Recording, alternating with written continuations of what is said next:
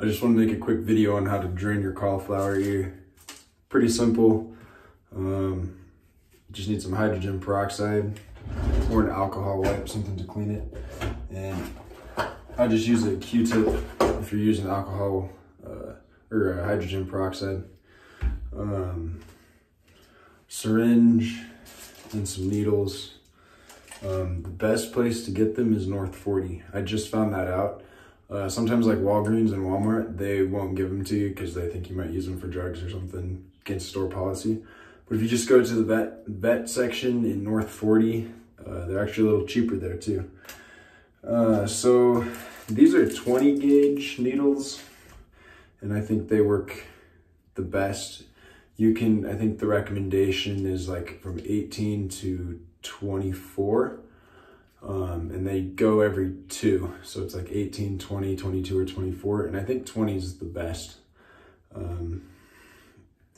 So is how we do this is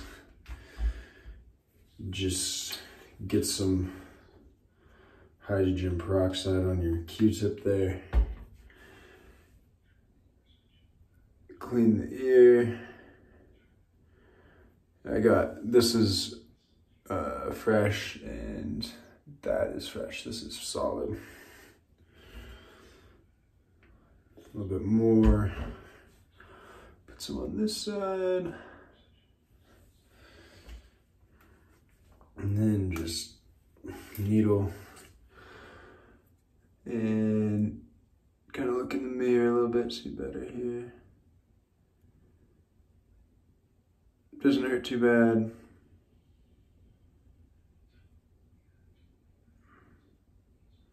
Push it in there. Slides in. And you just suck it out.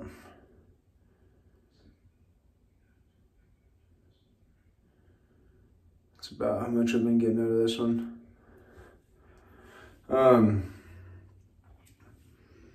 Yeah, that is, I don't know the numbers on there.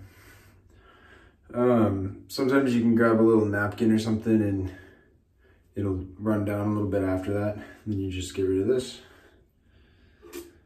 And then for the other side,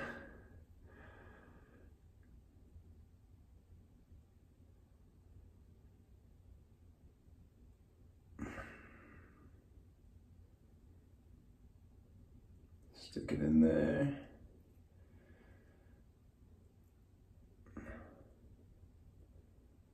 Can hear that one coming out.